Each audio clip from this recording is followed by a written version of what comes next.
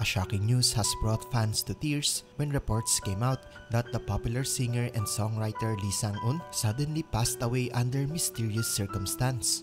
Reports stated that she was found lying on the floor by an event staff on July 6, 8:23 p.m., minutes before her scheduled performance.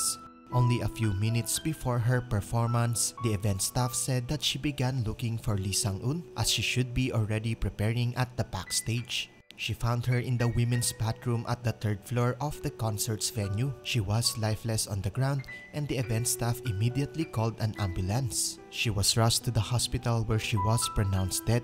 According to her, it was the time for Lee Sang Eun to come on stage. However, she wasn't backstage. When I looked in the bathroom, I found her lying on the floor.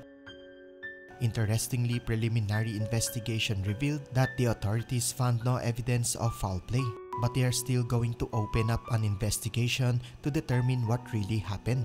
The way she died was suspicious because it was only minutes before her anticipated performance and it was a crowded event. Some netizens claim that she probably slipped on the bathroom floor, but as of now, no other information has been revealed by the family and the police. Investigations are now ongoing and the bereaved family are asking for privacy.